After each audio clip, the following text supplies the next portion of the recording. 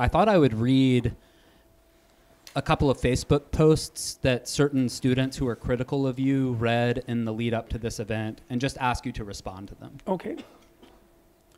So this is a student writing, Lafayette College, I am utterly disappointed that you're allowing this to take place on our campus. I thought we went through this last semester with Roaming Millennial. Inviting hateful speakers who make wildly unsubstantiated claims is not going to fly with the student body. I get it. The Mill Series events are private and not endorsed by the college, but you absolutely have the power to make a statement on this. The fact that you're not is an embarrassment to our community. If you believe this man is a legitimate source of knowledge because he has a degree in clinical psychology, feel free to ask our psychology department faculty and counseling center staff about the validity of his claims. I'm certain they would not endorse this speaker. Do better, in all caps.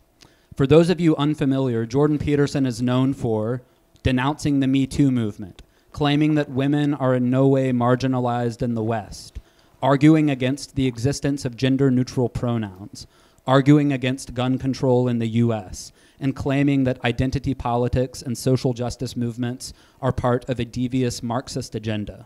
And then another student responded, and this is briefer. College conservatives know that if they bring in a speaker who is willing to blatantly insult a portion of the audience, and the libs get angry enough about this for good reason, then they may get an op-ed written about them in the New York Times. As a result, there are a whole group of hacks, like Milo and Peterson, who get famous and invited purely for their promise to misgender trans students and advocate provocative but ultimately toothless arguments about social Darwinist race theory. What I'm saying is that you have every right to be pissed. Jordan Peterson is a harmful moron, but know that you being pissed is also 100% of the point of why he was invited. He's not a conservative. He's just a guy who's mildly racist enough to offend college liberals and therefore secure wins for the cultural right.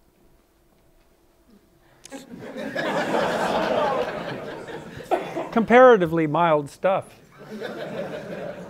It's the chattering buzz of ideologically possessed demons. So there's nothing in it that's not entirely predictable. That's one of the things you notice when you're talking to people. If you want to find out whether the person is there or the ideology is there, you listen to see if you're hearing anything that someone else of the same ideological mindset couldn't have told you. You know, like I've had thousands of conversations with people because I've spent 20 years as a clinical psychologist, and one of the things I've learned about people is that they're unbelievably interesting. If you get someone to sit down and you move past the superficial, which you can actually do quite rapidly, they'll tell you all sorts of things that only they know, that are unbelievably enlightening about their own peculiar problems, about the way they look at the world, about their idiosyncratic familial dynamics, like just fascinating personal stuff. It's the stuff of great novels, you know, and this is ordinary people. I don't really think there is an ordinary person exactly. There's the facade of ordinariness, but behind that, people are very rarely ordinary. And so the conversations are almost instantaneously fascinating. And one of the guidelines that I used in my clinical practice constantly was, like, I had this sense, I probably learned this mostly from Carl Rogers, was that if the conversation wasn't really interesting, then we weren't doing anything that was therapeutically useful. But all of the interesting elements of it were very, very personal. And so to replace this, and I learned this mostly from Alexander Solzhenitsyn in his detailed analysis of what I would call ideological possession, he talked about people he met in the Gulag camps who were under the sway of rigid communist orthodoxy, and noted very clearly that it was like there was a crank in some sense on the side of their head, and you could just crank the crank and out would come the ideological dogma, and it's all entirely predictable. And people who are in a situation like that don't understand that they're possessed by an idea, right? As Carl Jung said, people don't have ideas, ideas have people. And it's like, so there's nothing in that that's anything other than exactly what you would predict. And then there's a deeper issue too, and this is one that I think has bedeviled me ever since I made my initial videos, which is it's impossible for those on the radical left to admit that anyone who opposes what they're doing might be reasonable, because what that would mean would be that you could be reasonable and oppose the radical left, and that would imply that what the radical left was doing wasn't reasonable. And so instead of dealing with the fact that I actually happen to be quite reasonable, the attempt is to assume that anyone who objects must be part of the radical right. It's like, well, actually no. There's lots of space between the radical left and the radical right. There's the moderate, reasonable left, for example, and then there's the center, and then there's the moderate, reasonable right, and then there's the far right, and then there's the extreme right. All of that exists in opposition to the radical left, but it's very convenient for the radicals on the left to say, oh well, you don't buy our doctrine, and then to immediately make the presupposition that you must be the most heinous example of that entire array of potential objection. It's like, yeah, well, whatever, you know, it's just not a viable stance. And so, but it's convenient, and it's a bad thing because it drives polarization, and that's a bad thing, but it doesn't address the issue. So one of the things that I've been thinking about deeply over the last couple of weeks and plan to write about, here's a mystery for all of you. I don't care what your political background is, and it isn't like I'm anti-left. I've made videos documenting this. I know why there's a left wing. There's a left wing because inequality is a problem. It's a way worse problem than the radical leftists like to admit, because you can't lay it at the feet of capitalism and the free market. Inequality is a way worse problem than that.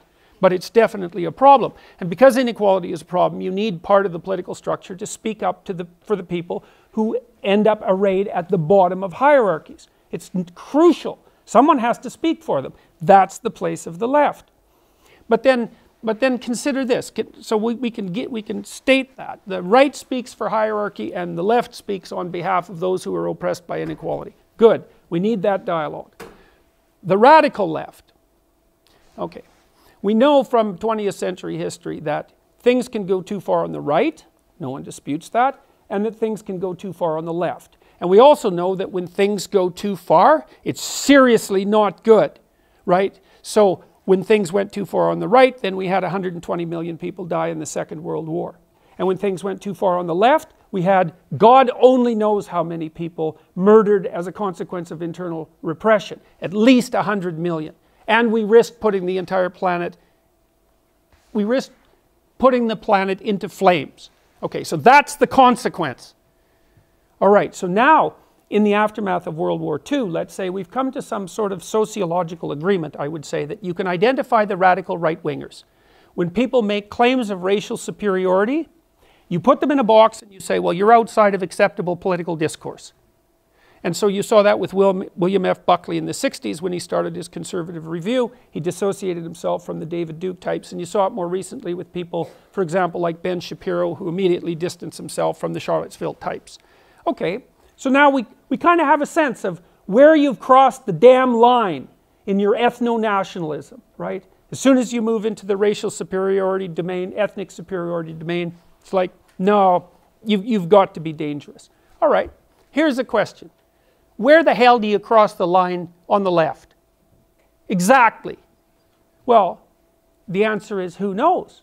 Well, that's not a very good answer. I would say it's incumbent on people in the center and in the moderate left to say, look, things can go too far on the left, and here's how we know that's happened. And that hasn't happened at all. Now, I think there's a reason for that. I think there's a technical reason as well as a motivational reason. Two technical reasons. It's harder for people on the left to draw boundaries, because people on the left aren't boundary drawing types. They're boundary dissolving types, temperamentally speaking. So that's a problem. The second problem is it doesn't look to me like there is a smoking pistol on the left that's as obvious as racial superiority doctrines. You know, it's like, in Canada, there's a lot of push for this triumvirate of radical ideas: diversity, inclusivity, and equity. Which, diversity, it's like, well, who's against that? It's like being against poverty. Inclusivity, well, yes, of course we want people included.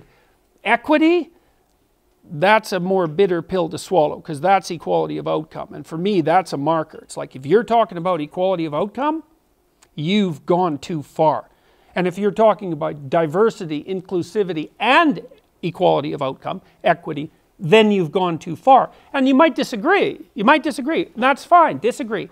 If that isn't the marker for going too far, then what's the marker? Because obviously you can go too far. And obviously that's not good. And to close on that, I would also say to the people on the moderate left, if you want your doctrines to have purchase and to continue to speak for those who stack up at the bottom of inevitable hierarchies, then you owe it to yourself to dissociate yourself from the dangerous radicals, because otherwise they invalidate your ideas. And that doesn't seem to be, you'd think the Democrats might have learned that in the last election, but they haven't. They haven't learned that.